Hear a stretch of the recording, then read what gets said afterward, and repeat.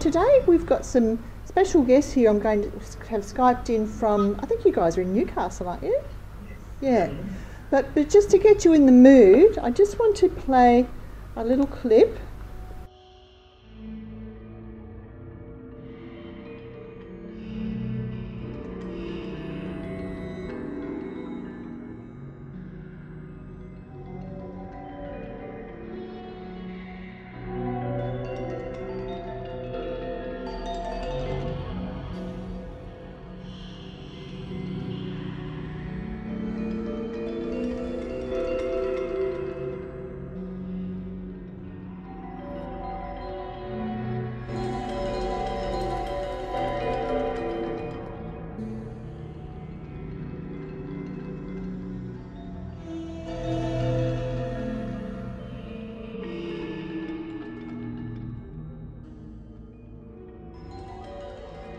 So today I'm really pleased to have Anne and Roman Rekowitz to speak to you today. I met Anne down in Paracon in Katoomba last year. Can you guys hear me?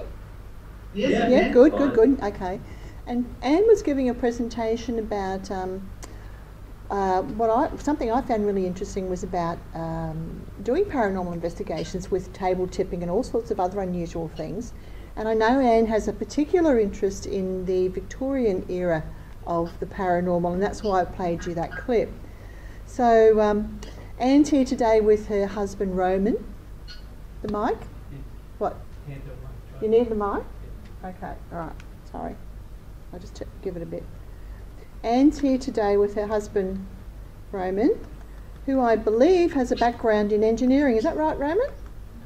Yeah, electrical engineering. Electrical Computer engineering. engineering, Right. radio. Right. And Anne has a background as a music teacher. So would you please welcome Anne and Roman? Great to have you here. Thanks for agreeing to do this. I really appreciate that. Oh, it's our absolute thrill to be here. Yeah. Now everyone has a story to tell. Can you tell us how you got involved in all of this work and actually what it is that you do? All right, well, I've had an interest in the paranormal for quite some time, from about the age of 3 really, when I had strange things happening at my grandparents' house. I felt the bed move, and I remember seeing a dark shadow shoot out from underneath the bed and out the window, and I used to call it the hooker naughty, which is a strange thing to be under your bed, I know. But when you sort of look back at the land my grandparents on, they're actually on Aboriginal land.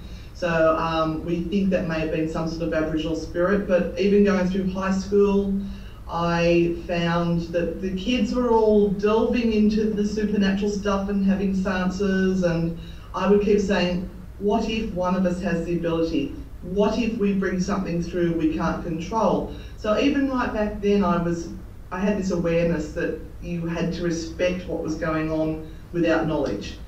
So eventually I joined a group in Hamilton that was sort of like a spiritualist church, but not really. And that was when I was about 20, which was only 2 years ago. And I did some work with them, and they taught us about channeling and spirits and crystals and all that sort of stuff. Then walked away from that for a while to have children, follow career for a bit, and came back to paranormal investigation probably about 8-ish years ago, where I saw things on TV with people with gadgets that would flash and go beep to detect spirits. And I thought, wow, you can actually do something like that. And because I felt I had the psychic ability of a brick, so to be able to detect spirits using that sort of equipment is what brought me back into the field. So I joined up with a lady who was starting off a paranormal team, and started along there, and now we've moved on to other teams, other experiences, and eventually the current one, which is Oz Paratech. Okay, that sounds very interesting. What about you, Roman? How did you get involved in this? Basically through her. I probably had a few experiences looking back that I really couldn't explain. through childhood and early teenage years, but pretty much ignored and wiped them and said, well, that I didn't have that because it can't happen.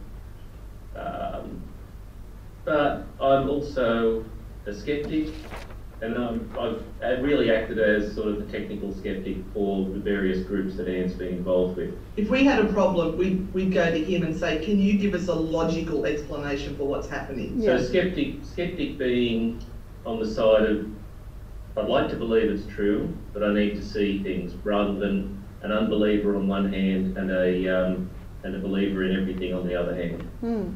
That must create some interesting discussions between the two of you. It does. It's actually a good yin and yang. It is. Because, the people who believe without questioning,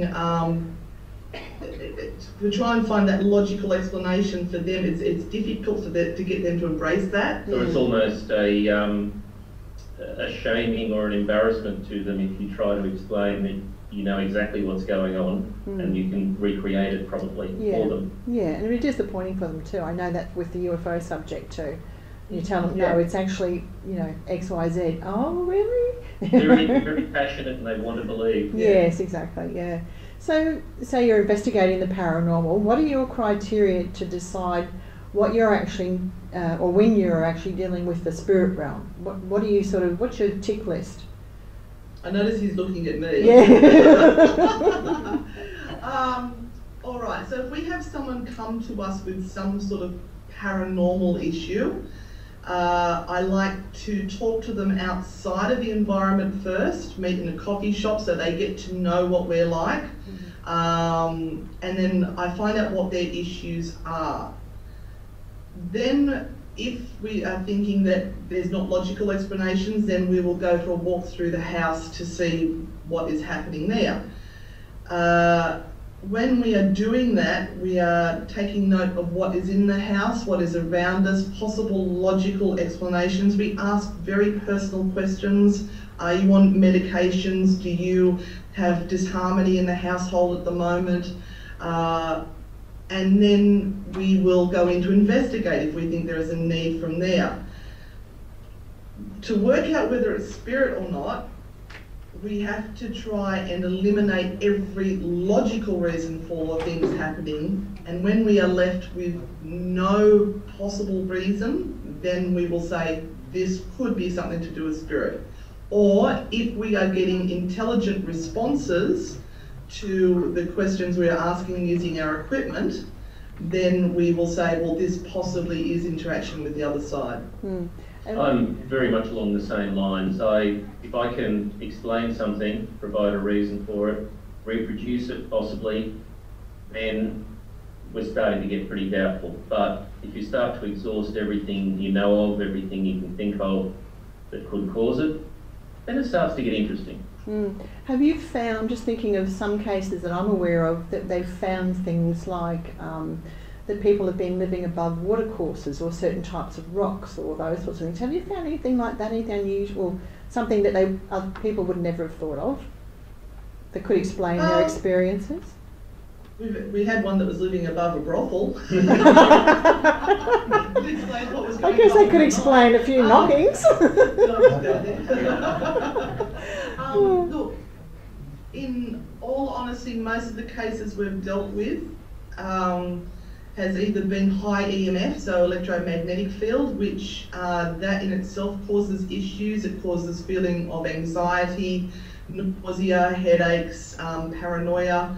Light and electric fields and magnetic fields have an effect, have a biological effect on people. And the other thing we deal with most of, which has made me back away from private cases personally, is mental health issues.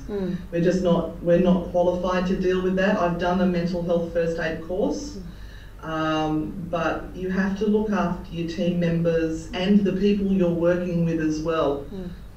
You can't G them up and go barreling in if it's obvious that they've got issues that they're dealing with that are inside their own minds, rather than something with the house or something spiritual possibly going on. Because potentially you can make their issues much worse. Yeah. So you've touched briefly on the types of things that you are looking for. What questions do you ask them? Is there a particular way of asking your set of questions? Very delicately. Are you talking about the living or the dead? Well, we'll both actually. We'll get onto the dead, yeah, but well, let's go on. The living, we had a questionnaire which we would sit down with them, and the questions would be there, and that would help guide the conversation. So we're not in your face going, so what drugs are you on and what mental health do you have? You try to do it a little bit more subtly than that. Yes. But there's still, in the end, you still need to ask those questions, because as soon as certain classes of drugs are involved, even if they're prescription, you've got all sorts of biochemical issues that are going on in people's brains. Yeah, exactly. And we're learning more and more about that as the years go on. Yeah.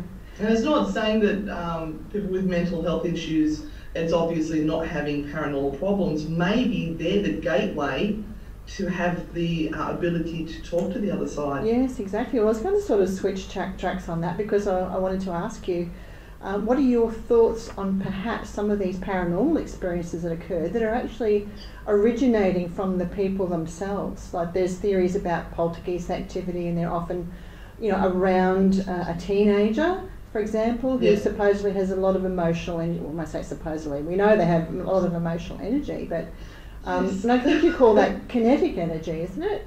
Is that what it is? Psychokinetic. It's a PK, they call it. And it's not just teenagers. It can also be in situations where there is a lot of anxiety in the household, stress, relationship breakups, fighting, maybe drug abuse. Or maybe childhood abuse issues that are just coming back up again as people get a little bit older. And the thought is that it can possibly be the people themselves causing their own issues. And I know for a fact I'm my own worst enemy many times with my own fears and anxieties, that I stop myself doing things. It's quite possible that people living in an environment that's causing them anxiety can create their own egregore. I'm really on the fence with that as to whether any of these stuff that we're seeing that appears to be supernatural or spiritual, whether that is being caused by somebody who existed and their body has died and their spirit's gone on, or whether it's being created by the people sitting there or in that environment with the memories of that person, of their life with that person, and they could be creating the issues. I mean, if somebody's body is gone and their spirit is still capable of creating those issues, why not a person who's still in their body being able to do the same things? If you accept one, I think you've got to accept the other as a possibility. Don't forget parallel dimensions. That as well, just to throw that into the mix. Yes, we'll get onto that more later. But I just wanted to ask you how you choose your locations for paranormal investigations. I know that you actively pursue those investigations. How do you choose that? How do we choose it? Anywhere that will let us in. Okay, It's usually somewhere where there has been a lot of people through. There has been conflict or high levels of anxiety or challenges that people have experienced. Hospitals, places like cemeteries, I really don't know why you would expect to see much paranormal activity there. But I think the beginner starts off in cemeteries because it's an accessible place to be able to get to and experience the spooky side of things. We choose a location, I think, because of what the public would like to have an experience in. Like the private cases, we obviously don't take public in, and with some of my other teams, we've investigated locations that have asked us to remain quiet about keep it anonymous. Keep it anonymous, and we've been at some amazing locations with amazing evidence that we would like to share, but we respect what they're asking us to do. Coming back to one of your earlier questions, I think the basic tenet, whether it's people who are alive or dead, is you treat them with the respect you'd expect to be treated by. And that's sort of applied to all the groups that Anne's been involved with and everything that I've been involved with as well. Don't walk in demanding and yelling and carrying on. Just treat them the way you like to be treated. Yeah. Are there any instances where you're convinced, without a doubt, that you've come across something where you're actually communicating with something external to, that's not in this, from this realm, put it that way? And I know that's a trick question in a way, you know, because I know Anne's told me a personal story which I'll ask her to share later, but you know, what about you, Roman, you being the civil engineer there? Well, electrical engineer, but yeah. Oh, sorry, electrical. Yeah, you wouldn't want to go across one of my bridges, trust me. Look, there have been a few things that I'm still wondering about, but my approach is still with what we're learning, and we're just learning so much about human beings, what the brain can do, quantum mechanics, the weird things that can start to happen in that, in terms of action at a distance and all that sort of thing, which makes psychokinesis and all those sorts of things totally possible. Yeah, look, there are a few things. One of them would be Monte Cristo, and brought back a photo from there, and we went back there for my son's graduation from the army training and visited a few weeks later. And the only explanation I can come up for this photo is that what she's captured looking down one side of a room is what would be like a three-dimensional extrusion of a portrait that's on the wall, but you can't actually see the painting, you're looking past it.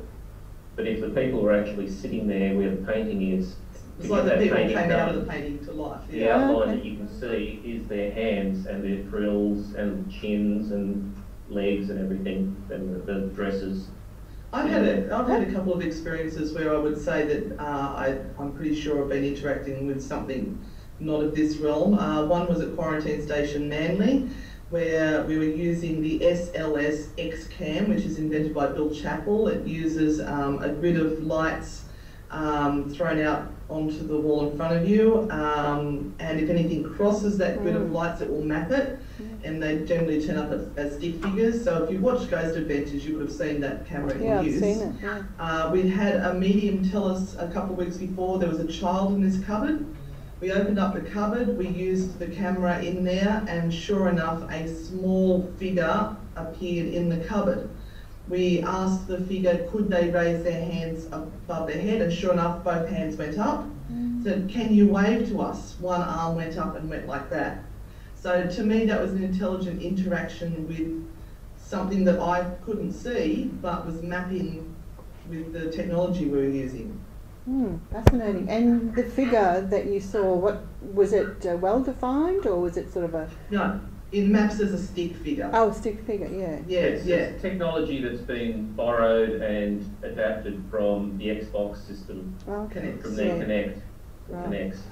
So it uses infrared and ultrasound to basically, what's supposed to happen is they pick up the motion of the players playing the Xbox game. And what we're picking up with the SLX X-Cam is the motion of something that we can't see, but the system is actually picking it up. So it's mapping it. Oh, I see what you mean. Yeah, right. Interesting, huh? Yeah. And have you, how much of, I guess, hard evidence or evidence like that have you sort of, you know, out of all the cases that you've done, how much evidence like that have you gathered? I have got one photograph that I cannot explain. It's not like you get a lot of stuff. One photograph. I have countless EVP, so electronic voice phenomena. My very first one said, I was in the graveyard because I was just starting out, up the top by myself, only two other ladies with me, right down the very bottom of the field, and I said, is there anyone that would like to communicate with us? And this voice, male voice, which I didn't hear at the time, said, we're watching you. So that, I'm glad I didn't hear it at the time. I may have hightailed it out a bit awfully quickly. But EVP, some interesting conversations through the spirit boxes, which is SB7, SB11. One particular female voice said, they're not supposed to hear us, in a very British accent, and another female responding going, silence. It'd be interesting. If people aren't aware of how the spirit boxes work, they're fundamentally radio scanners, very fast radio scanners. So they will just blip through a radio channel every tenth of a second or hundredth of a second. So if you come up with something intelligible coming out of that speaker, it would have to have been across maybe 10, 20, 50 radio channels. And yeah, some of the things I've heard on there really piqued my interest because they are the same, literally the same voice, the same tone of voice, the same volume over maybe 3 seconds, 4 seconds worth of audio. And this is covered half the radio band during that time. So the statistical chances of that actually picking that up are so very, very small that it's very interesting. Fascinating. Now, is there one particular experience for each of you that's actually made the hair on the back of your neck stand up? Yours is Hugh, isn't it? Yeah, the only place I've really found, if Anne's describing herself as probably having the psychic ability of a brick, I'm about the size of a concrete block. However, yeah, quarantine station, I was helping out with a tour one Saturday night that Anne was running, and with Rob, yeah. And I was walked into the room that everyone says is the most haunted one in the grave digger's cottage, and I just felt really odd all of a sudden, and was it something poked me?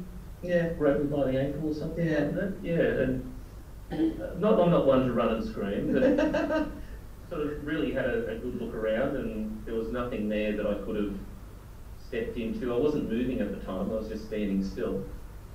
So yeah, that literally raised the hairs on the back of my neck.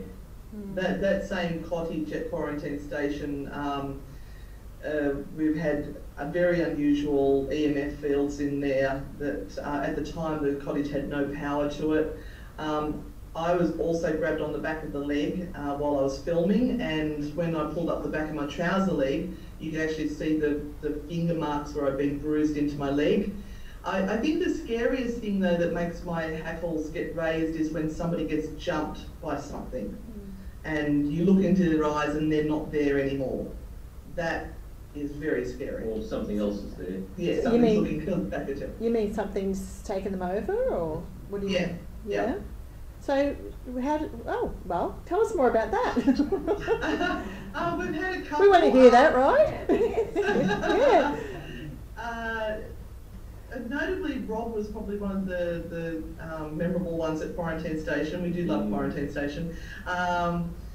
He felt called to the other end of a building at Asiatics, and he wandered off, and I noticed he wandered off, and I sort of called out to him and said, Rob, come back, and he came back, and he was sort of hunched over, his head was down, and I said, Rob, are you okay? And he's not responding to me, and grabbed his arm and said, Rob, and he looked up and his eyes were blank, and he started to go,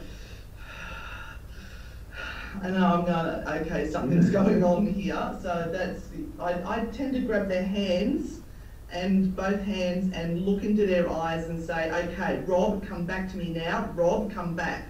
And to try and get them back to their attention, and if worse comes to worse, get into that hit the thigh. Yeah, down into there to try and get them to come back, and then they'll come back, and they sort of like, what happened?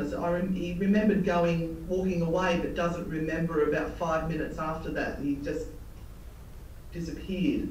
And as far as we know, he's never had epilepsy issues or anything like that. So again, there's sort of all questions that you need to ask and be aware of with people. Yeah, well, I mean, a lot of people have diabetes these days, and if they're having a hypo or a hyper or whatever it is, they can go into those sort of strange states too. I guess it's important. Exactly. It's important to have a bit of knowledge about that, about first aid knowledge and knowledge about particular illnesses too. And late night investigations and overnight investigations are particularly good at getting that out of people. If they've got a weakness and they've been 8 hours without food and they haven't bothered drinking, and they get dehydrated, they get low blood sugar and can quite literally fall over or start hallucinating. Exactly. Now, one of my favourite subjects in the paranormal are peak and Darien experiences. Have you guys, where people interact with someone and they later learn that that person died a couple of weeks previously to their interaction with them? Have you ever had investigated any cases like that? Possibly. One night when we were table tipping with some friends, and Roman wasn't involved in this one, we had someone come onto the table who seemed to be quite frantic and was very erratic with the way the table was moving, and spelt out the name Francis, which happened to be a sort of an auntie of mine, and we knew she'd been sick with cancer, and our rule is if you're on the table and something comes through for you, you take your hands off the table. And we know she had a lot of unfinished business, this particular lady, and she wanted to get a message to my dad, and she actually spelled out his name as well. And so I was off the table, so I couldn't influence it. And then she seemed to be calmer once she got the message to me to give it to my father. And I tried to find out whether she'd passed away or not, but I know that she had been very ill with cancer at that time and had tried to reach out to my father. So I think possibly that may have been that experience there. Okay, because peak and Darien experiences are where people can actually shake that, like in their same physical realm, where they shake hands with them and all that sort of stuff, and then they say... Spoken to a few people that we know that have had those experiences. Now Dave Schrader being one of them, that's what set him on the path to look into the supernatural and do his darkness radio and all the other things he does. Well, I think that was an interaction with his grandfather. Yeah, I've not actually had anything like that. Yeah, there is a lady who comes to these meetings. She's not here today, but she's had an experience like that, where she was walking down the stairs in her block of units and met someone and had a chat with her on the stairwell going down, and then later on was talking, I met so and so the other day. She says, well, you couldn't have because she died 2 months ago. That sort of thing. Yeah. I find that fascinating. And I wonder, what's the, because I'm a bit of I like to understand the science behind these things, and I wonder what's the physics behind that can actually make that occur. Some sort of projection, although what's the particle that you were talking about, that you split them and... Yeah, I don't know how many people, sort of, probably very few would be keeping up with what's going on in the physics world, but there's something they've been messing with for probably 10 years now, and they're really, really certain that they've got it right, and it was something that Einstein predicted as a sort of just before the gravity wave stuff came to the fore. Something he predicted 100 years ago or so that he discarded because he thought, this is too stupid, it couldn't be real, so I'll introduce just a fudge figure into the equation to get rid of it. And what it basically is, if you create two particles, like a pair of electrons together, they're automatically locked into two different states. You can't have two of them doing the same thing in the same space at the same time. So if one of them's got a spin in one direction, the other will have a spin in the other direction. If you then separate those by hundreds of kilometres and then measure one of them, what you can see is the other one immediately adopts the other state to the one you just measured, long before light could possibly, which is the fastest thing we know of, before light could possibly have gone from one spot to another. So there's no field, there's no energy, there's nothing that can actually travel in 3 dimensions that could make that happen. So I mean, it's still bit of a mystery, but they're absolutely certain it does happen. and looking for explanations now. So once we've got that sort of thing, it's possible to be maybe that energy from one person may be here and have passed, but the energy is possibly still pretty somewhere much else. intact somewhere else, and could possibly reappear. Yeah, very much so. And before you touched on table tipping, can you run us through a table tipping event and explain what it is and how it works and what do you do? Okay, well, basically we were meeting in a group session once a week, and we were trying to communicate with the other side, a bit along the lines of the Skoll experiments, but we didn't have a great deal of knowledge.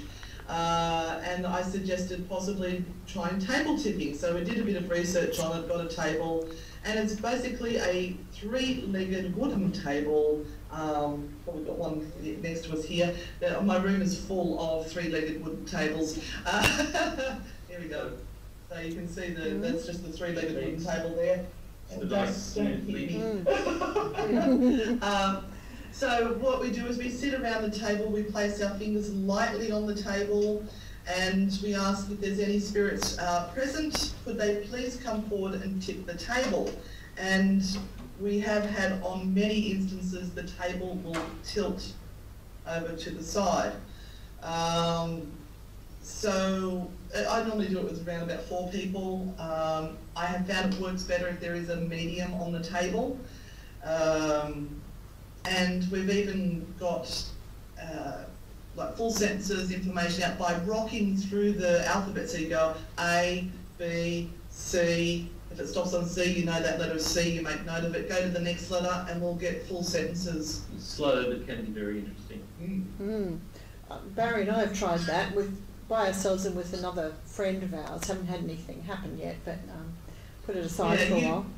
You'll have to bear with it for a little while. It is something that takes a while to build the energy up. And again, simple respectful questions, respectful invitation to anything that's around that wants to communicate. And you also have to trust the people that you're working with, that ego is not involved. And how do you know that somebody's not actually tipping the table themselves? Like when you've got people that say, oh, it always tips when I'm on the table, you've got to be worried that ego's not involved there. Yeah, and unconscious tipping as well, I suppose, because you want it to happen. Yeah. And I've got a few theories on why it happens when it really does happen, rather than somebody manipulating the table. And it sort of starts to fall into the realm of the group producing something, as we were saying earlier, with the psychokinesis, that sort of thing, but possibly just synchronisation of heartbeats even, because every moment your body has got very slight movements. Military are actually working on some really brilliant stuff for detecting people just from that, sort of the old sci-fi movies where they could look through a wall, literally getting that sort of stuff. But there are always minor motions, heartbeat, breathing, and if that starts to synchronise amongst the members of the group, there's nothing stopping that from then adding together in one direction rather than just happening randomly. Although some of the movements and activity we've had on the table, I don't see how that could possibly be. Have you had any levitation on the table? That's our goal. That's what we keep asking, will they please levitate? But we've had it go up onto one leg and spin really quite quickly, and we've had it walk like this across the table. We've chased it down the hallway once. You chased it down the hallway, really? I've got a gun barrel house here. We've got a gun barrel house, and we've got our fingers on the table, and we're chasing it down the hallway. So we've tried various things, thermal cameras to basically see what sort of imprint people are leaving on the table. One way where maybe it would be obvious if someone was manipulating it and putting force on it, they'd have a much brighter thermal image left on the table. And interestingly, we've been doing some work with Renata from Newcastle Ghost Tours. I think you may have met her as well. We had the thermal camera on her for the world's greatest ghost hunt, which was a couple of weeks ago. Largest. It was several countries around the world investigating at the 1 moment in time. Doing the same thing at the same So time. we had Renata on the table, and she is the medium, and the thermal camera was picking up everyone else's hands with the yellows and the reds. Hers were blue. Her hands were blue. And she always says to us that she feels like spirit comes in, places their hands over hers and works through her that way. And to see that, well, that was really quite interesting. Yeah. What you would expect if someone was actively using their hands would be to see increased blood flow through them. Yeah. Yeah. Actually, I've just got a question. Yes, You want to talk demons? Hang on, question. Yeah, talk demons. Hey, how's it going? Just a question in regards to setting boundaries. You were saying that what you say holds value to the spirits. Why do you think that? Like, why do you think that our word holds value to the spirits? Sorry, I heard about the setting boundaries and I couldn't quite, because he's jiggling and stuff in my ear socket for a second so I can hear. A while back you were talking about setting your boundaries, such as if you were going to communicate with the spirit, you would ask for a good spirit to come. And so you were saying that our word holds value in the spirit world. Why do you think that holds value? I'm not really sure. I can only tell you about what we've tried and experienced and the results that we've got from that. I have found that by removing permission at the end of the session, I've not had anything follow me home. I've not had any bad experiences in my own house, and I've always felt quite safe coming home. I think possibly more on line with your question, we've had experiences where, as in the TAFE basement experience with the table tipping, where we seem to be talking to another group who are doing exactly the same thing, just offset 40 years in 50 years in time. There are some things that we've been doing with table tipping and other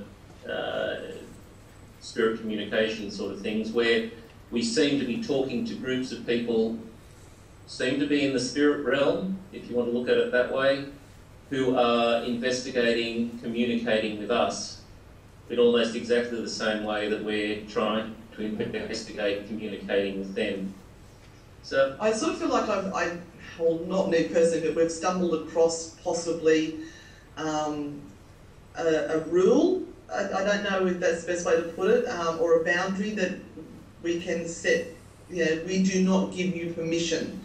They even talk about demonic possession, that you have to give permission for them to be able to attach to you in some way or other. You might not do it openly, but you might accidentally do it.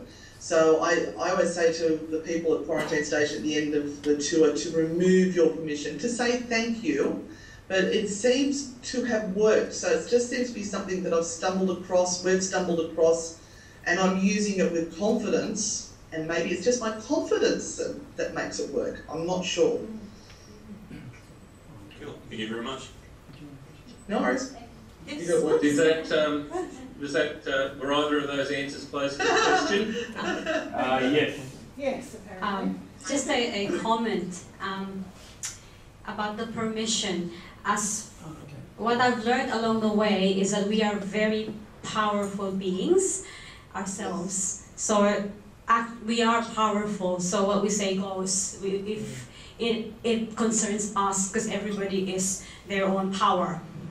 And also, when you were saying about other people doing it 40 years ago, and you doing it, and they're trying to communicate you, I've also learned that everything is happening now, you know, the parallel universes, but they're all happening now. That's why, like, the aliens aliens from 300 years in the future can communicate with us, because they're actually existing now, because everything is happening now, because this is the only moment we have now. We just don't understand how the mechanics of it. Connect. Yeah, so there's no past, because we are in human form. The way we look at things is in a linear form, past, present, future. But actually, everything is happening now. There is no past. Our past is happening now. Our future is happening now, and now is now. So I think that's one of the things one of the explanations that think of. Yeah. I think what you said at the beginning about we are very powerful beings. We are. If you accept the idea that we're dealing with spirit leftovers of people who have lived already, why would you not immediately assume that you're at least equivalent to them, if not more powerful, because you still have a body to work with? Don't know. I think the conditioning in this lifetime is we are told that we are not good enough and we are not powerful. That's why we tend to think that we are not. Yeah. And anything we don't understand is, for safety's sake, you would assume, for survival's sake, you would assume anything you don't understand is a threat and is potentially more powerful than you until you understand what it is. And then almost always it becomes oh, okay, that's all it was. And what you mentioned before briefly about time slip experiences, where, or you were saying perhaps your experience with the 40 years difference in you doing the table tipping in the other group. I mean, you've got to wonder how that works, but you must have heard of Rex Gilroy, who's reported on, or you might have, reported on some time slip experiences where people report coming upon scenes from, 100 or 200 or 400 years ago. Have you had anything to do with those sort of experiences?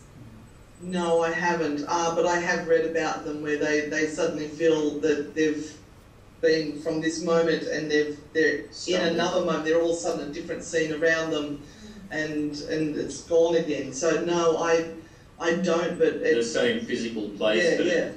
At time gone by, Or people who I appear... personally haven't experienced that. Yeah, or people who appear dressed in Victorian style clothes and then they're gone, they're there 1 minute and gone the next, that sort of thing. Yeah. What you mentioned before demons, Anne. What about everyone? People do tend to demonize things, but what's your experience with that, and what's your perspective on that? It goes back to my thing I was saying before, that if you're a dickhead in life and had the chance to misbehave in death, and muck around with people's emotions, you'd have the chance to do that and prey on people's fear of what they perceive to be a demon and put that fear in front of them, then they're going to feed from that. Now, I'm not saying that demons don't exist. I'm just thinking that they're nowhere near as prevalent as what American TV makes them out to be.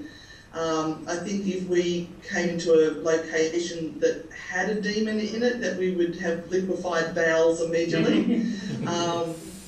But they also talk about that there are different types of demons, that there are some that aren't necessarily all evil, because you've got to look at the word demonic from the religious viewpoint or from the not religious viewpoint. So it's the other team. Yeah. It's the enemy. And they could well be just as nice a bunch of people as us. Yeah, I've not come across anything demonic in the time I've been doing this. And as far as I'm concerned, I have very limited experience to the whole world out there of what is possibly demonic. But I think a lot of things are attributed to being demonic when they're not. What is a demon? What is it exactly, in your understanding? A lower vibrational being, supposedly, is some of the descriptions I've heard, or elemental in nature rather than never being of human form. Well, never not being developed from animals or sentient living beings, something that's formed. The opposite of an angel is a demon, so that's more in the religious sort of thing. Well, that definition is always a good thing to start from. And energy. Yeah, I think mankind has more demons amongst them in their living in flesh than there are in the other side. Yeah, food for thought. Although I have heard some pretty scary stories from policemen, but there's all sorts of things that people practice within the suburbs, and maybe they shouldn't.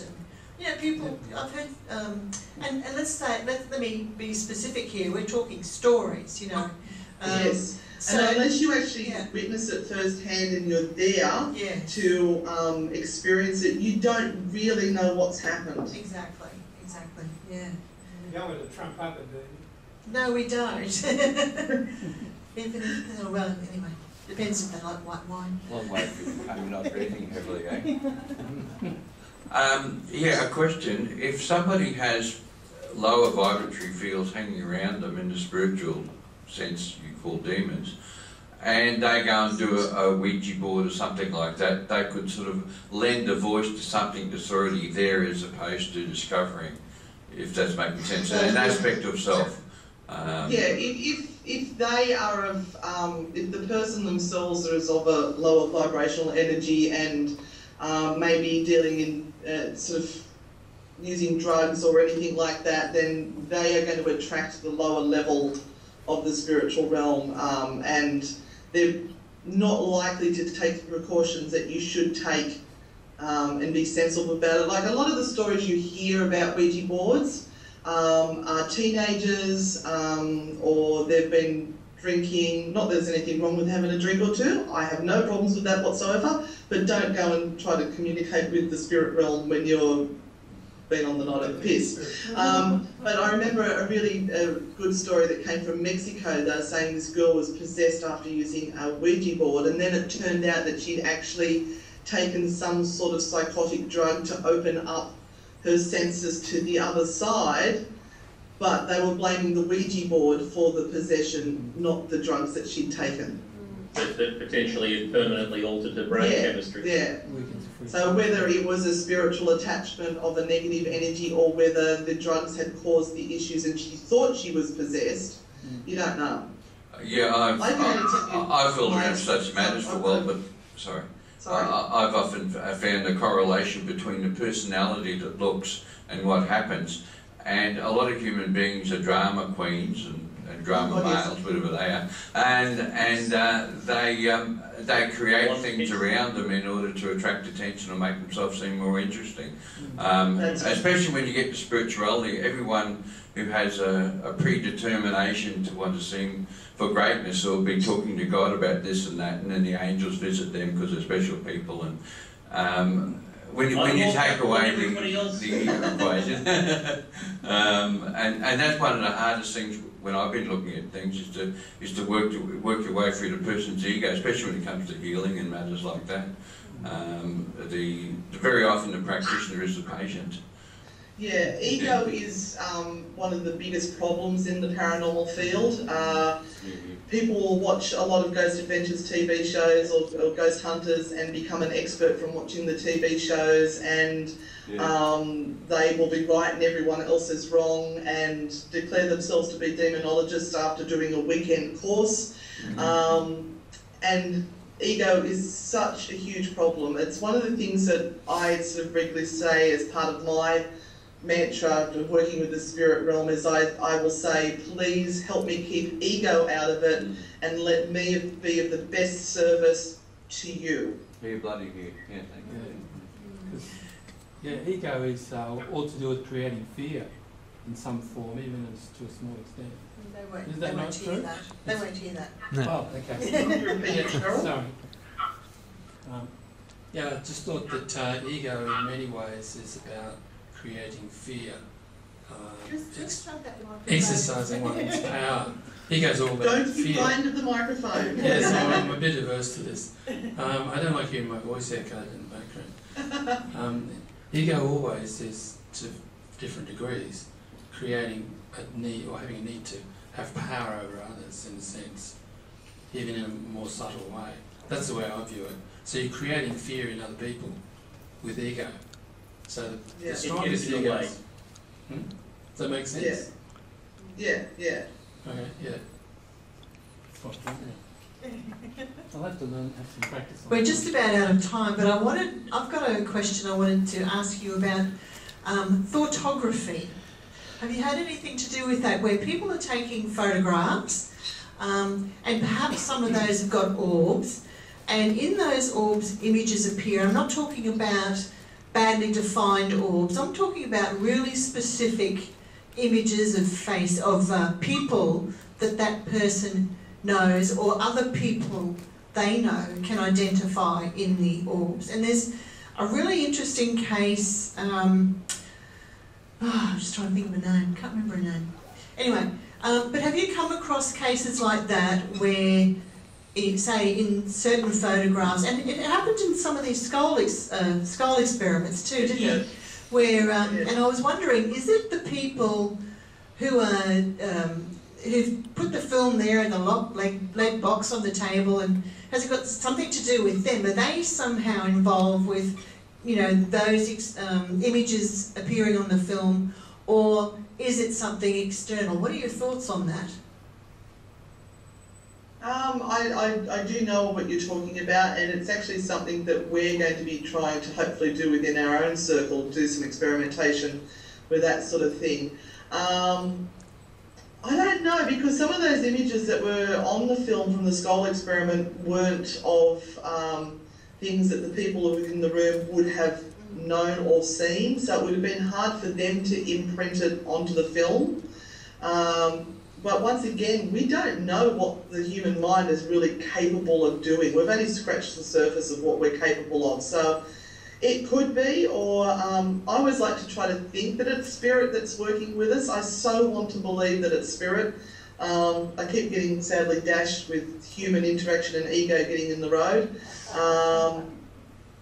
Don't know. Another thing that we do when we do have our circles is we usually start with 15 or 20 minutes worth of meditation of some sort. Try and still the mind. Still the mind, probably to get the ego out of the way as well, and just open the mind, clear the mind, so that you're not actually switching off and discarding things you experience. Yeah, I hear what you're saying. Yeah. Well, look, we've run out of time, unfortunately, but I would really like to thank you guys for taking the time to spend the afternoon with us. If people want to, it's been very enjoyable. Yes, We survived. Yeah. and if people want to buy any of the gizmos and the gadgets that you have there, how do they do that? How do they get in touch with you and do that? Well, you can find us on Facebook as Oz Para Tech, 3 separate words, or on the internet it's www.ozparatech.com. Great, all right. Well, thanks very much for spending this time with us. Thank you. Thanks for having us.